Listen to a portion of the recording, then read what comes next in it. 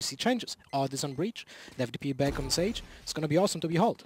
You know, I spoke a while ago with, was that a misclick from Mixwell? I spoke a while ago with Mixwell about this whole situation. I was asking, you know, when are you guys going to start looking in towards coaching? And they said the whole time they've actually been looking for a coach. They've been looking for an analyst. They just haven't found anybody that quite works with their team. Now, good to see that they have, or at least starting to get that little bit of extra work done. That's a nice fault line to start things off, slowing down what would have been a very quick push to the A site.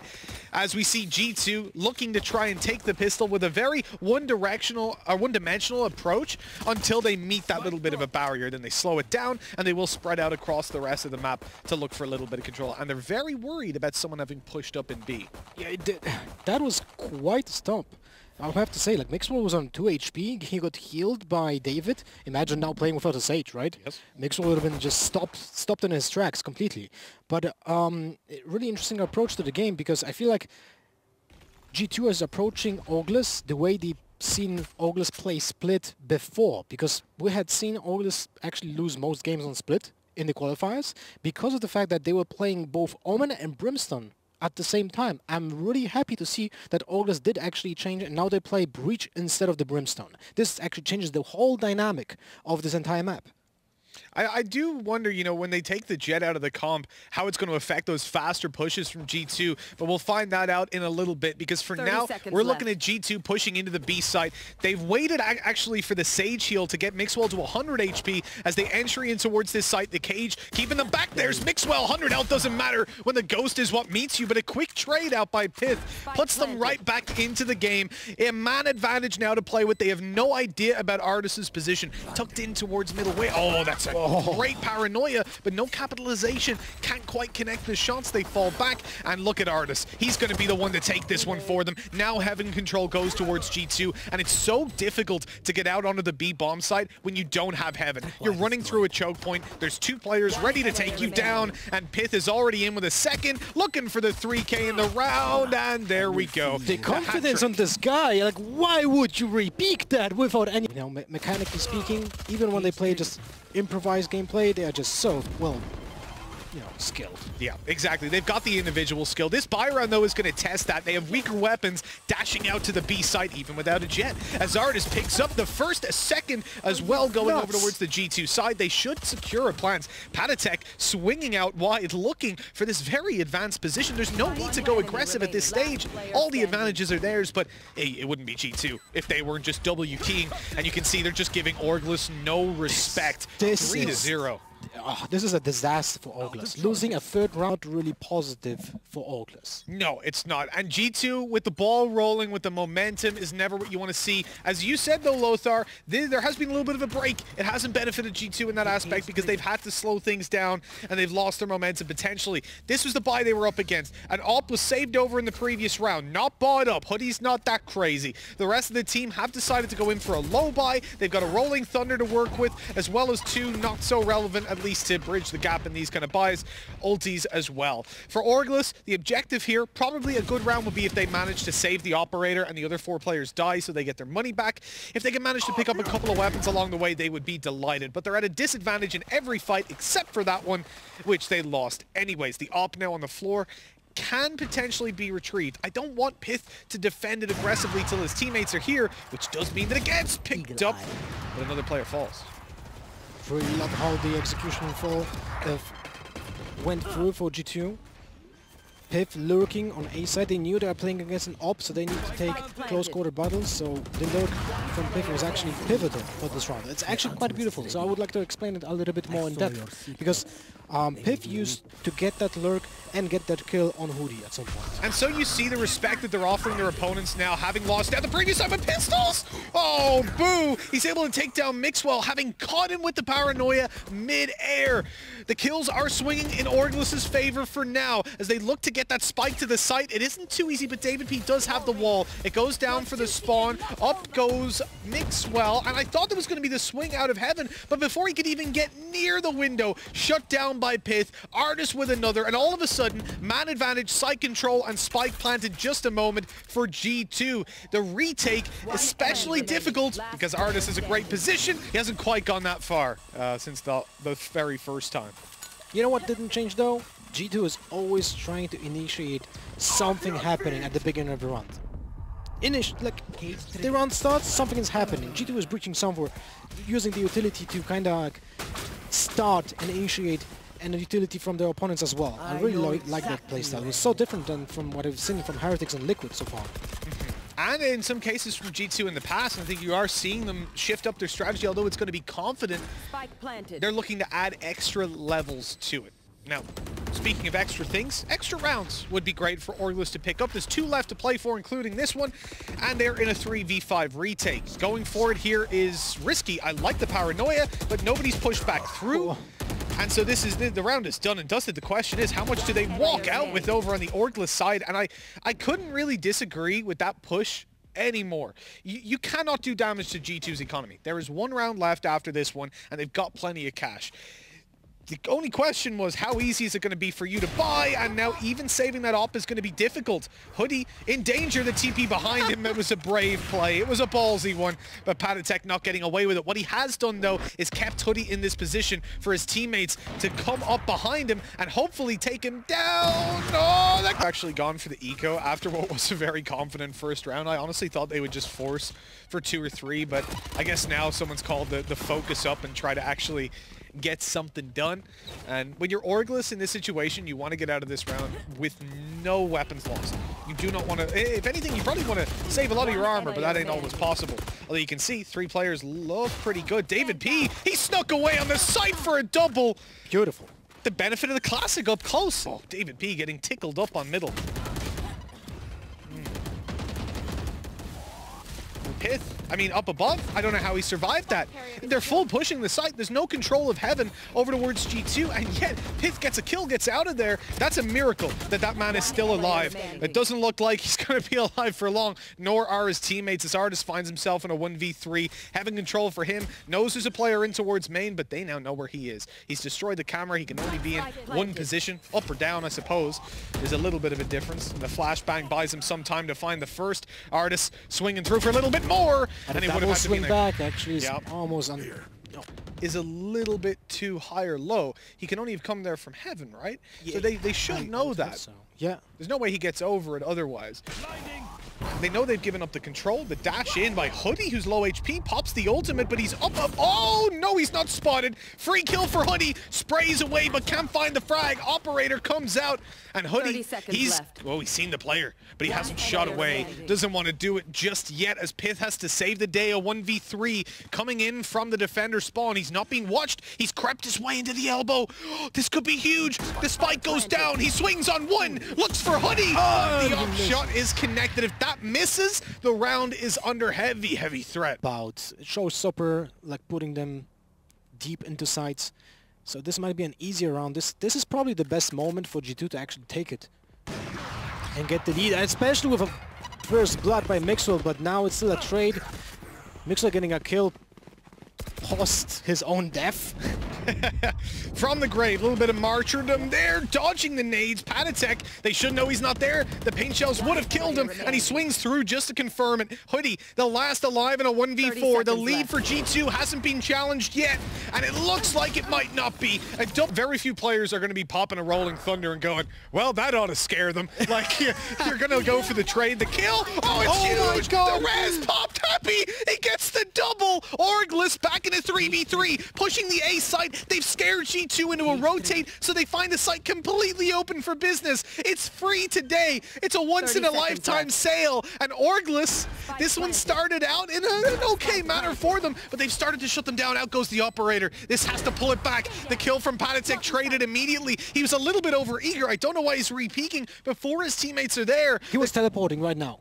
He was. Yes. The TP, that's heartbreaking. As we end up in the 2v2, G2 want to get back into the site. Hoodie, though, he's repositioned. And he catches another ultimate popped. Updraft in, and Mixwell. Oh, he dodges the knives. Expert play, but he has to find both kills with an operator. It's not easy. 11-11. Hoodie from below, baby. Tied up yet again. Orgless. Just so, helpful right here.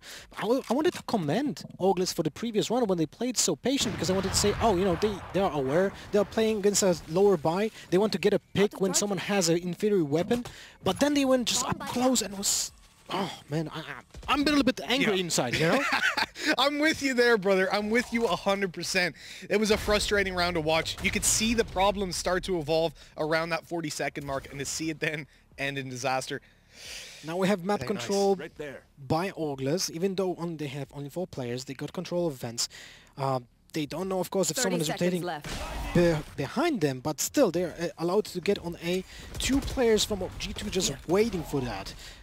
Piff with the sneaky beaky play next to his plant, just waiting for someone to drop from heaven. 15 seconds! They have to go! The spike's dropped, the round's over, you've lost! They have to run! They have to 10 seconds! 10 seconds! There's no time! It's literally done! They all get killed in the end, but that is 2 sloppy rounds from Orgless to lose that one out. The Team Liquid special on the last seconds. Said. You can see now the wall cutting off the angle in towards Lamb's hoodie, struggling to open it, but he does manage to deliver onto Patatek. That wall blocking out a lot of vision as Pith takes the TP.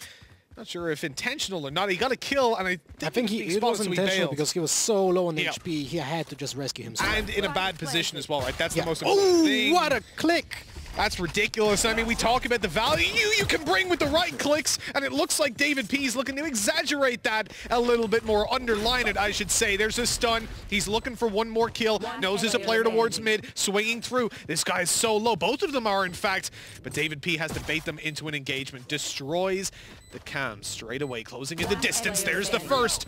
Now goes for the tap yet again. He's gonna fake it out. Take your weapon out, David P. The bait is there. The swing, David P. So well handled, expertly from start to finish, and he barely took a lick of damage. That was so well executed. David P, my head is off. Like, really so well played here. Actually plenty of cash there in the reserve for G2 if they do end up losing this. I don't know about that. Dash across when Hoodie's already out. Well, Patatek, he survived longer than I thought he would have, but that's a man advantage now for Orgless to play with, and it just keeps getting worse as G2 peek in one at a time. That was a very cool play right here that I have to talk about later, but let's focus on what's happening after the plant. That was a cool lurk by Happy, but unfortunately his cross replacement didn't allow to get a kill on a wide peak from Mixwell. Is this gonna happen? 3 versus 4? They need the one entry kill right now. But they all coming from the same side. Cypher's Piff is trying to peek from heaven, but he is smoked off. Yep. Has to walk through the orb. Time is so low at this point, you could almost consider saving with the Vandals they've got in play, but they're going to commit to it fully.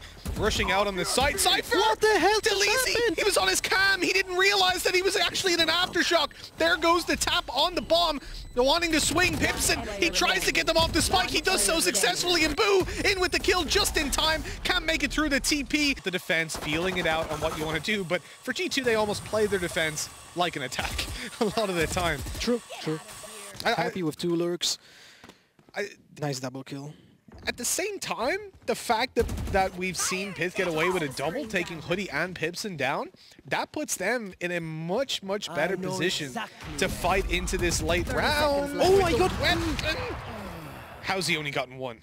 Well, the first one went for the teleporter. Then the second one was kind of jumping around, and he had a Vandal instead of Phantom, so that spray was a little bit off. There we have the ult from Viper, first time in this half. Still a kill from Happy. Okay, now the DK is coming in. Mixwell with just 49 HP. That's it. Well, that'll do it either way, because Boo just smacks him in the head with a... Methinks. The recon that's going to go through off of Artis doesn't catch anybody, pushing on forward. But they are about to be heavily pressured. The steps are being heard. The players are spotted. The flash had actually slowed Orgless down a little bit. But as Boo falls, so too does Pipson. The pressure is there. Hoodie is known to be towards long. There's no way he gets away with more than 1. And he doesn't even. He was full blind. Again, if you're not used to those graphics, you do get a little bit of a flash. Surviving, excuse me, was what ultimately won them that round, and the ability to play off each other. There's a Viper ultimate right now. The pit. Where will it go down? Usually, right, you'll save this till you get on the site to zone those players back, because it doesn't reach too far, and you have to be safe to activate it, because you're obviously in the animation for a little bit, and the second you die, it disappears. So again, not really worth risking it if you're not sure. So site control is what we'll normally see with it, and Orgless looking to move towards A. The wall is still up. The point it was actually up for like 5 seconds, but then it got put down. I think it was just a double fake right now, going for A.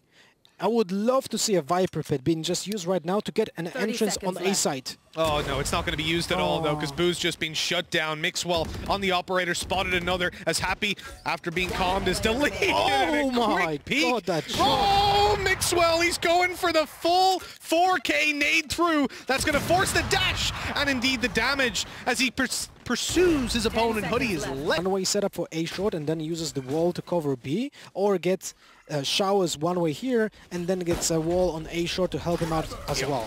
It's really smart. I like that distribution of resources, as it were. Deleezy's opening this one up, but he has taken a lot of damage. He's forced back to play inside of the elbow, but his teammates are starting to creep out onto the site. That flash was so good, and it delivers no kills. In fact, it goes the other way. G2 are being torn apart on this push, and now in a 1v5. Oh me, oh my, Orgless. They love to do it to G2 on those weaker buys. That was actually a force. That is actually a Prime Gaming flawless round. That's not going to be a 10. Hey, Jonas did say any lineups he hasn't seen before. I bet he hasn't planned that one. I can guarantee you I've seen that in matchmaking. Well, here we go for Happy up close. Gets challenged and actually taken down by Patatek. The pistols still managing to do some damage. The ultimate keeping them off the spike, but it's already halfway. You've got to get in there, G2, and they just cannot deny it. Although they managed to pick up every kill afterwards. Hiccup. And with Viper not being played so often, it's acceptable. Here comes the ultimate though, the Rolling Thunder. Great use of the snakebite to keep the players back. Boo falls, but that snakebite is still there, keeping those players at bay. The shot missed by Hoodie, but he has got his ultimate. No dash anymore to really close in the distance, but he can pop that ult if things do get a little bit risky. Pipson. He just had an arrow out. He was lining them up, didn't even know the players could push close. Pit plants down the spike. Now G2 go for the post plants, but here's where things get a little bit risky. David P and Pith are both very low. Not the best of weapons in David P's hands either. Satchel through. Patatek destroyed it though in midair, but he could be traded on so easily. Not even that. He's taken down initially. Deleezy doing all the damage. He's winning this round for Sheezy, and Orgless putting 8 on the board, tying it up, making sure that G2 don't win those important rounds. That was such a clean breach of lamps. You know, one player was covering the... They're going to have to play retake because of the utility used up and the fact that they had started to rotate to A, so no one was on site. They've dropped the spike. Deleezy gets out alive. This man is Houdini. I've seen him so many times get into fights where he should die, but he gets away. Shock dart to Pith, but it's only tickling him until the second one comes in. That does the damage. That lights him up. Mixwell, he falls in a trade. Pith on the wall bang after low HP. What a spray by Happy, and then the ultimate popped as well. Good night and sweet. Just insanely important. Absolutely. Look, if he doesn't get that double kill, they probably don't win that round. But for Orgless, demotivating, heartbreaking. They can throw out synonyms all day long, but Pipson and Deleezy, well, they're looking to do something about it instead of feeling sorry for themselves. But G2 answering right back and taking control of the site. The spike plant goes down, and now it's time to get back on the retake. What? How did he... Wait, he wall-banged? Did he? It said he wall-banged. I don't know how he did, but he did. I think he was at the entrance of CT. Oh, come on. Boo's just right. So David P pops the Rolling Thunder, and that was a smart time to do it. Okay, he's got wrecked, so he looks a bit silly, but he popped it thinking, okay, well, they've gotten the kill, they're going to be pushing forward, and now. And as he pops it, the one dashes back, the other two are already far enough so that when they swing, thinking, oh, we're about to have 3 players stunned, win the round easy, full extent, and I think it just speaks to the talent and the depth of these teams within Europe. Pipson, oh, he's gone, taken out by Artis, but the trade is there immediately. Boo! Coming in with 2. Those players were weak after running through a snake bite. No support, because of course, no one else wants to go through that bite and take the venom of the snake as G2 have the man advantage. They had the man disadvantage for a second, but Hoodie's been taken down. There's the recon that's actually going to stop Boo from peeking forward without giving away his position. David P pre-fires it, connects the shot. Now G2 have the advantage. They pull this round back, but they need to do a little bit more. David P Anchored on the site. He has a teammate covering his crossover. Takes down Happy. Here's the swing from mid from Mixwell. And we go back to an even scoreline. I mean, back shooting through the cage was so important to keep Mixwell alive, especially after 3 people from G2 were being spotted by the ultimate from Sova and by the Cypher trap. So 1 player hold to B, but it's going to be the Viper's Pit that's popped to make use of the Stinger if they drop out of hookah. The push in on the A site as Mixwell cuts away with that frag. Somehow, that's a 3K. I don't believe my eyes. I'm pulling G2 back into a round. This is very important kills that we're seeing because, in fact, it's a 2v3. Pith is 1 HP. Pipson's in with another, and Pith is still alive. This is so winnable. Pith down on 5 health as a 1v2 to win. Both of his opponents are low. He's got the timing. Boo has no idea that he's being flanked on at this moment. This could be Pith walking away with a double kill. And he gets it. The clutch from... Easy, but he was already taken down. Look, you'll take the kill, though, and start to move in towards the site. G2 taking another frag. UI having a little bit of a panic attack, but I can tell you right now, G2 are just 2 kills away from closing this out. They're in a 4v2. Pipson is trying to get the angle. His elbow spotted, but he manages to dodge the bullets. Artis is quick to swing and take the frag, and although the trade is there, this is it. Boo in a 1v3 that he cannot win, and G2 take this one 13-10 for a 2-0. And